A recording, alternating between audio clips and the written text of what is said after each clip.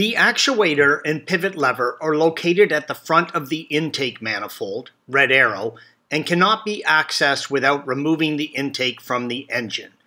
Please see the link at the end of this video for intake manifold removal step-by-step instructions. With the manifold out, you can see the complete tumbler or swirl flap system, the actuator, yellow arrow, the pivot lever arm, red arrow, and the tumble flap armatures, the green arrows. The repair kit includes a new actuator with a metal, not plastic arm, red arrow, new hardware, a pivot ball and push nut, the yellow arrow, and an aluminum pivot lever, green arrow.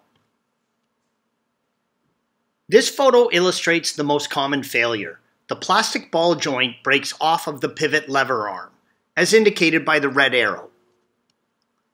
Use a small flathead screwdriver and carefully pry the push nut off of the stud that holds the actuator in place, red arrow. Slide the actuator off the mount and separate the rubber hose from the hard plastic line, as indicated by the red arrow. The actuator in the kit comes with a new rubber section of hose, so you can carefully cut the old one off rather than risk breaking the hard line.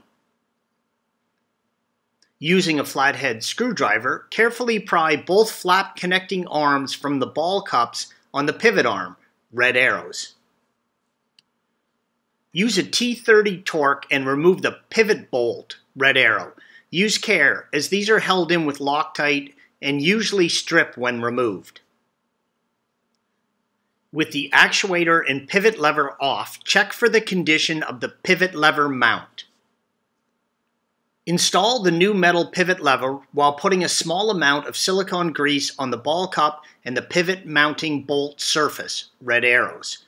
Place a small amount of blue Loctite on the pivot bolt threads. Install and torque to 7 to 8 foot-pounds. Make sure to clean the swirl flaps of any carbon buildup before reinstalling the manifold in the engine, as indicated by the red arrows.